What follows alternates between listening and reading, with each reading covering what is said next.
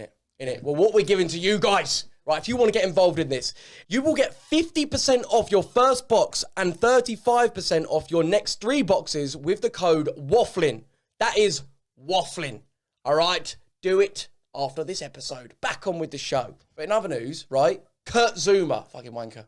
Yeah. Right? It's actually... booting his cat, right? I'm not going to play the video because it's fucking horrible and I don't want to put everyone in a bad mood. But footballer, Kurt Zuma, is freaking like drop kicking his kitty.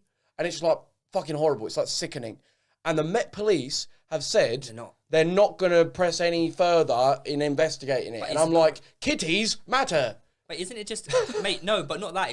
It's actual, like... It's just abuse. fucked up. Yeah. It's animal abuse. Yes, no, but like, you can go to jail but for. RSPCA have grounds to pursue this, right? Yeah, I think they do. Yeah, no, they do. Of course they do. It's animal abuse. Yeah, someone like that would be able... I don't understand how it's not being investigated. He fucking kicked a cat. Do you know what is something just as bad? What? Is that we were talking about it in a group chat, we were like, why would anyone record this? Yeah, the geezer's recorded it because he thought it was funny and want some laughs in a group chat. Yeah, but he was laughing. The geezer that filmed it, you hear him laugh. But I think that's just as bad, that he's finding it funny and putting it in the group chat. Yeah, like, but and the thing is, so that's been filmed. How much is shit like that just goes on and isn't filmed and we don't know about it?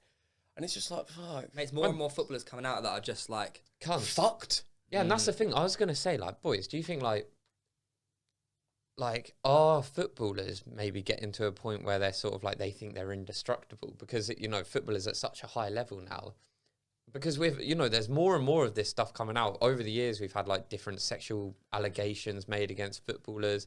And you've got, like, footballers kicking fucking cats. I think it's a lot of people in general. Footballers have more of a spotlight on them, but there's fucking loads of lads out there that are doing, like, say, what Mason Greenwood does, like, has done. Like, there's fucking bare people. It's just that that's come to light. That's been able to be used to share a spotlight on it. But I think it's happening all the time. It's happening right now. And that's a horrible, scary, brutal truth on life. And it's like, what we have to do, and what everyone has to do, is try and raise awareness to it and fucking make...